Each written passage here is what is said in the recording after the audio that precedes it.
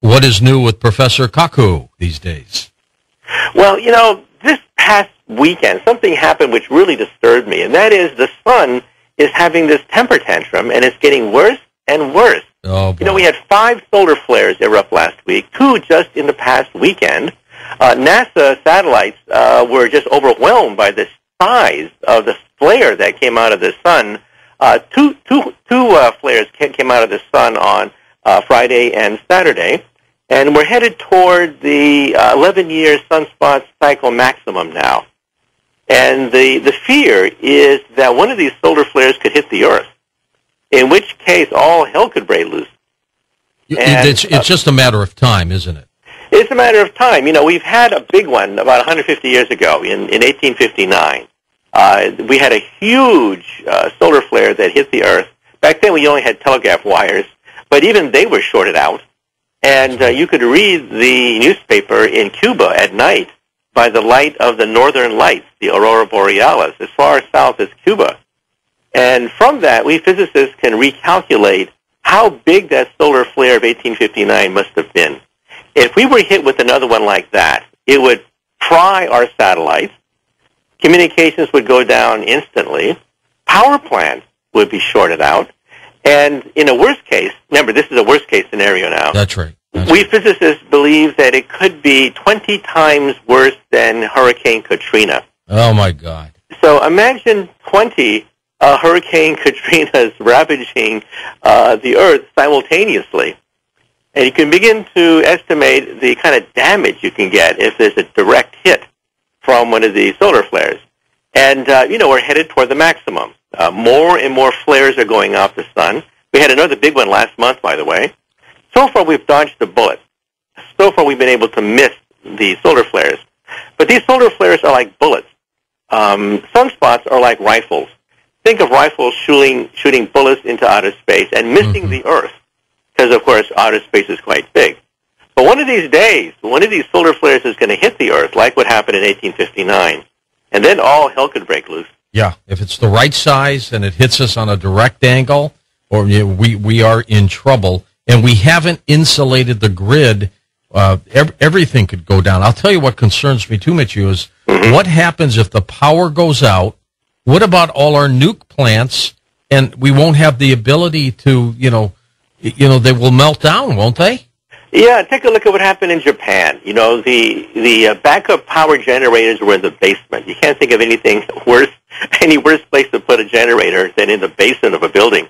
It was flooded almost immediately by the tsunami. And so the reactor almost instantly was dead in the water. They had no power. And because they had no power, there was no safety systems. And then we had 3 simultaneous core meltdowns in Fukushima, plus the uranium actually liquefied. We've never seen a totally liquefied core before. First time in history. But the Fukushima reactor actually melted totally. And so we could have lots of these around the country if there's a power blackout because of a solar flare.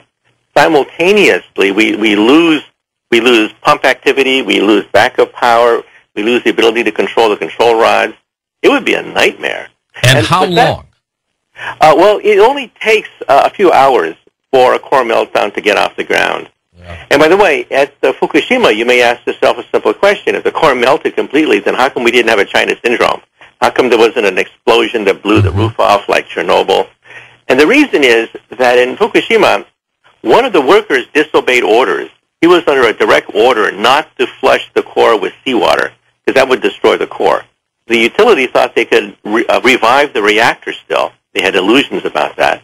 But he disobeyed orders. He made the only correct decision during the first few days. He flooded the reactor with seawater, and he stopped the devastation of northern Japan. He's a national hero. He is. And he disobeyed orders. He may have saved many, many lives. Oh, definitely. And we could have something similar if we lose power in the United States or, around the planet Earth, if there's a gigantic solar storm, if there's a hurricane from hell from outer space.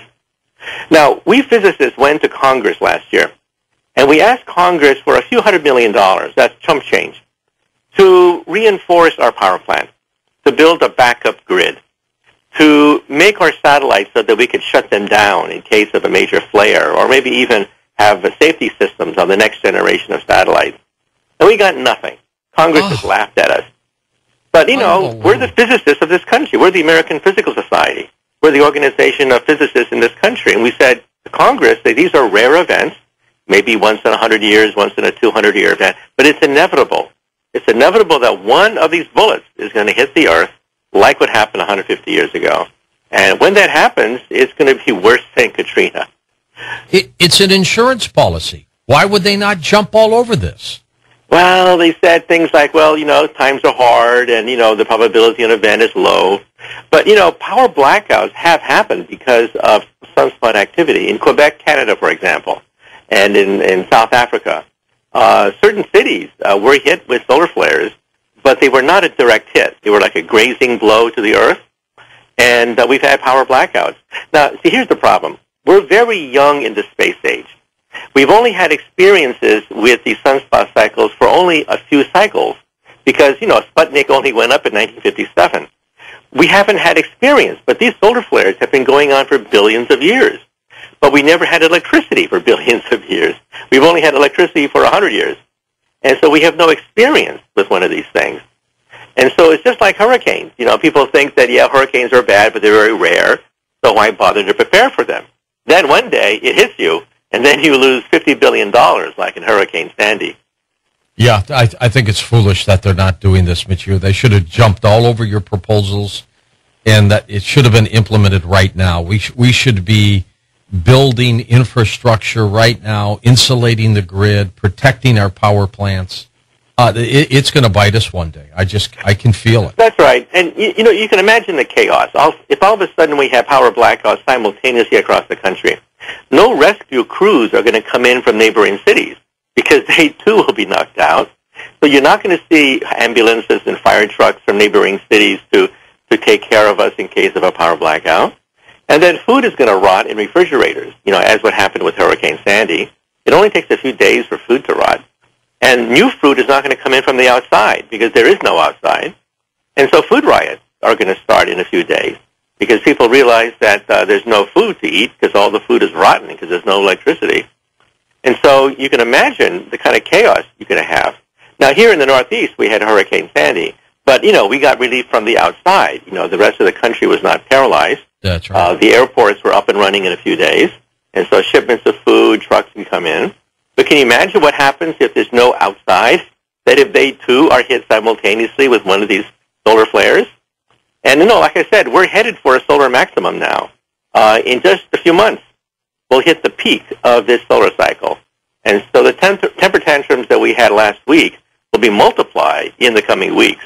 And there'll be more and more newspaper reports, especially from NASA, monitoring the sun. Because we never used to do this before, by the way. We never used to monitor these things. Now we monitor them, because now we begin to realize, oh, my God, this could really be a big one. Now it scares. I wonder what the Mayans really knew, Michio, when they talk about the Mayan calendar end date. I wonder if it was truly going to be some kind of solar event. Well, I don't know. All I know is that the laws of physics tell us that this happens every 11 years. The reason for that, by the way, is that the North Pole and the South Pole of the sun flip every 11 years. Because the sun spins, it sort of like winds up its magnetic field lines, like winding the windings of a clock. If you wind the windings of a clock too much, it springs open. It pops out at you, right? That's what happens every 11 years. When the sun spins, it winds up its magnetic field lines, like winding up the windings of a clock.